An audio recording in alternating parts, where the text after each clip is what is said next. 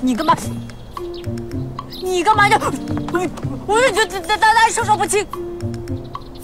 什么难受不清？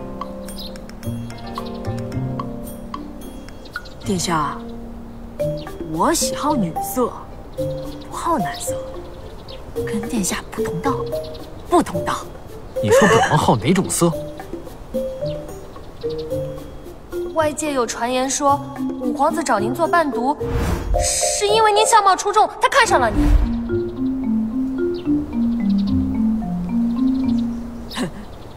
那本世子如何的人？你到底要干嘛呀？今夜你在本王府里留宿啊？你不是说本王好男色吗？就用事实证明给你看。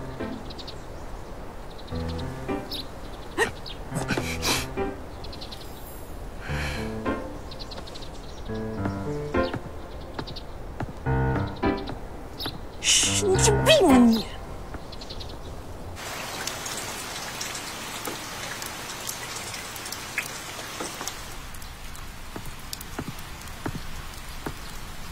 哇，这么丰盛呢！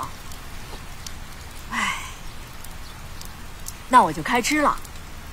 嘿嘿嘿嘿。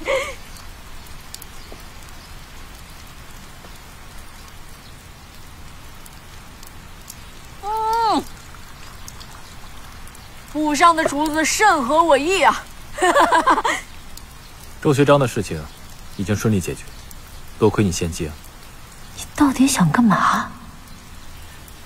眼下您这话说的，我不过是推荐个人罢了，献计什么的可真没有。再说了，我从小文不成武不就，哪能给殿下您献计呀？是不是？哼！本王若是没记错，你是个龙凤胎，你的姐姐叫韩元娘。你竟然查我！本王年幼的时候见过你姐姐。殿下，您见过我姐姐？可我怎么不记得见过你呀？在本王年仅8岁的时候，我母后病重，诸葛夫人带着你姐姐进宫探望。那个时候，她也7、8岁的样子。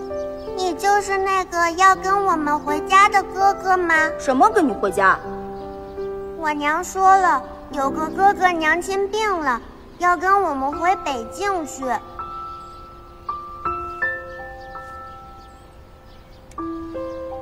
这个给你，只有我会编这个，11他不会。11是谁？11他是我弟弟，他是个小呆瓜，整天只会读书。一到我家就只跟我玩，不要理他。后来我才知道，母后有送我去北境的意思。诸葛夫人进宫，就是商量此事。我还一直留着你姐姐的手串，原本想当面致谢。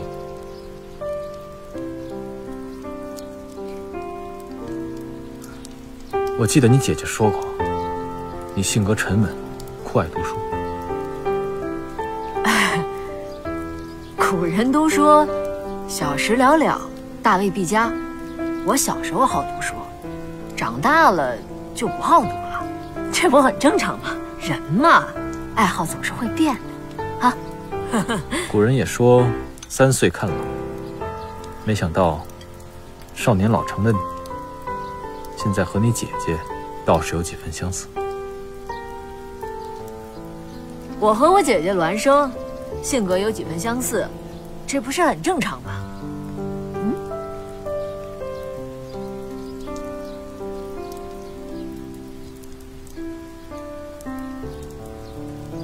但是仔细看来，你和你姐姐确实挺像。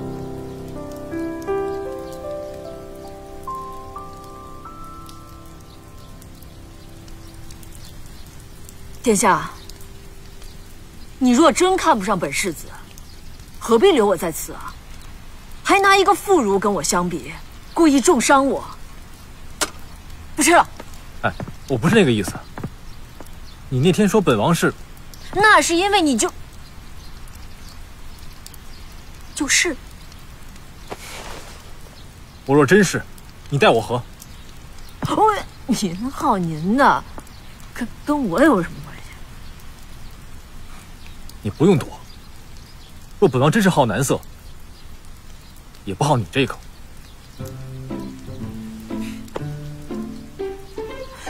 你早说嘛！吓死我了！我就说嘛，殿下您喜欢的，怎么着也得是七爷他们那个。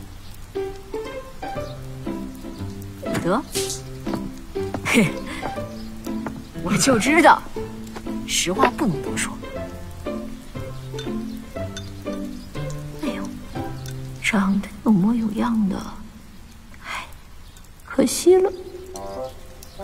果然，他对我无意，我怎会胡思乱想这些？